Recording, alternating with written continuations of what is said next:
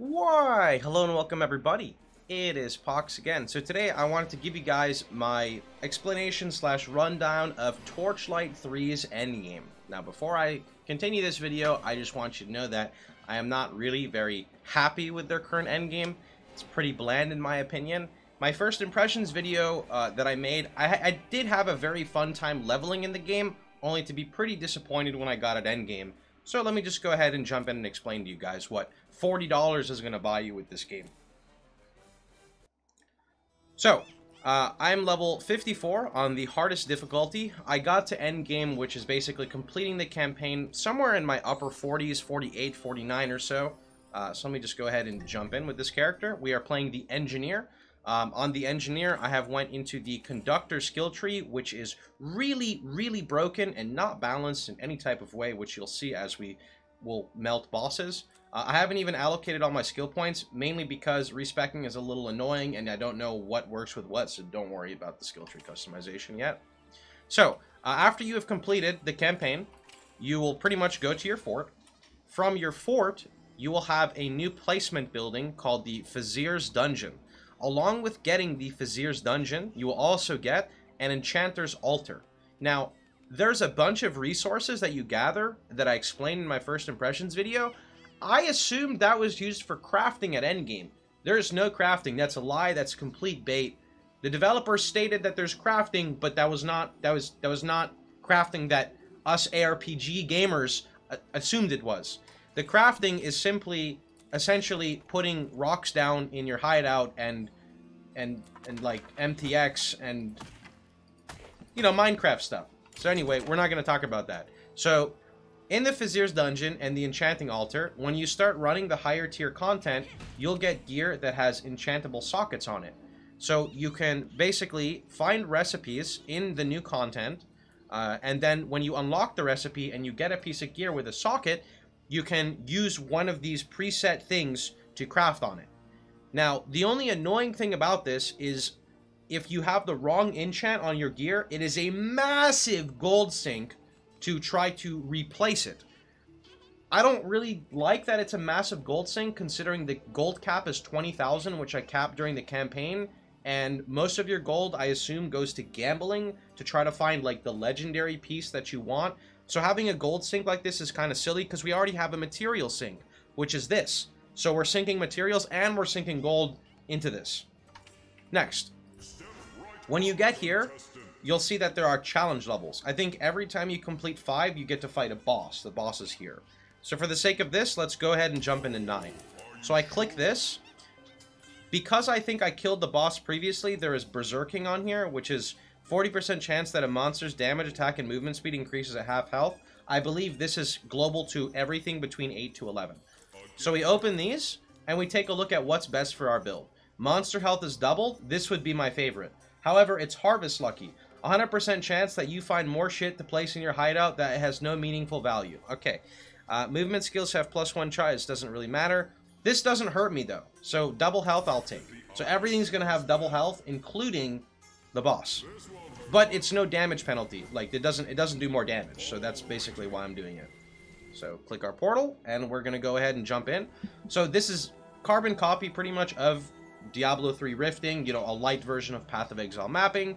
I'm inside the area. It scales to my zone level. You can see the affix on them here. Berserking, double health, harvest lucky. And then you have a quest. After you complete the quest, you can go fight the boss.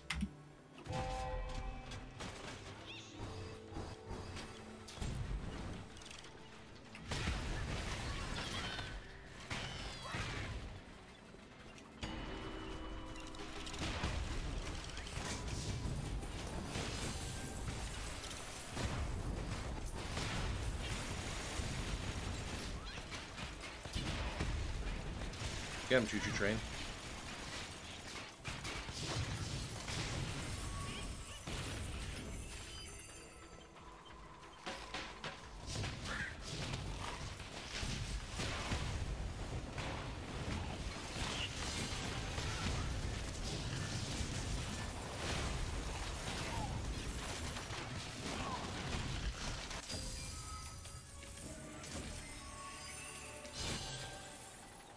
How do the graphics feel?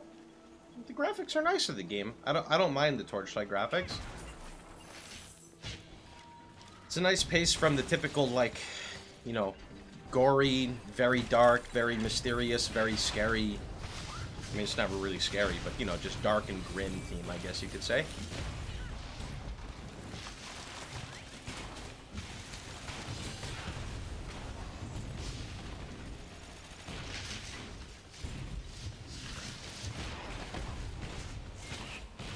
Now, the appeal for me at Endgame was, I was going to assume that there was going to be some type of way that I could generate a lot of gold by grinding to, like, farm for my legendary, or basically some form of grinding that I could farm my legendary, but you get very minimal gold drops, even in higher tier content, so most of your money just comes from selling stuff, but it's, I mean, I've gambled 3 gold stacks worth, and I have never found a legendary yet.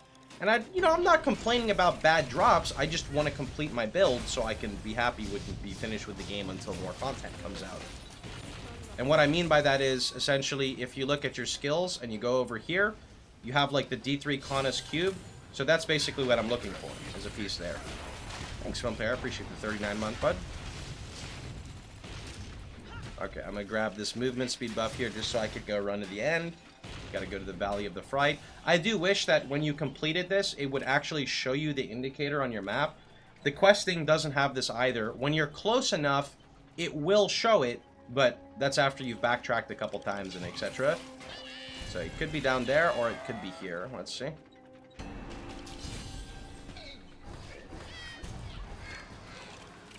Okay, it's over there.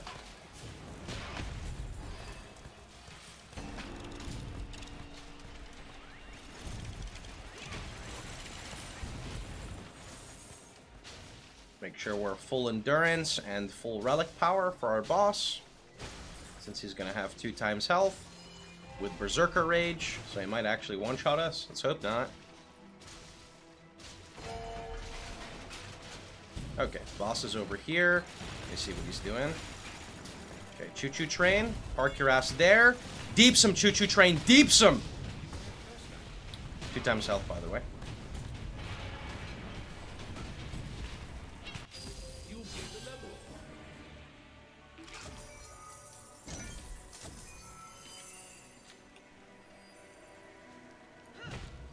You get a little pet box. And then your loot box at the end. Then you simply leave, go back to your hideout. Usually at this point you will use your pet to send equipment to town, since it's like 10 times shorter. If you're doing it in town, it's 10 seconds. And then I'll just look through my gear and see if there's anything I can really get as an upgrade. Your pet has arrived. Not really. Put this on the pet, send him to town again. So, challenge 9 cleared. So now I can go to 10. And then after 10, you would just go to the boss, you kill the boss, and you basically just, that's really all there is to do. I would have liked for them to expand on the fort system. I really thought that, like, something was going to happen here. I thought maybe I was going to have the ability to craft gear, or after you complete X amount of content, it opens a new section, and then there's stuff to do. I feel like they have a good outline, but there's just, it's not filled in with anything yet. I would really like to see them expand on this fort building. I think it would be really, really cool. I like games that have, like, a central hub you go back to. Like, you know, Path of Exile, you have that map device.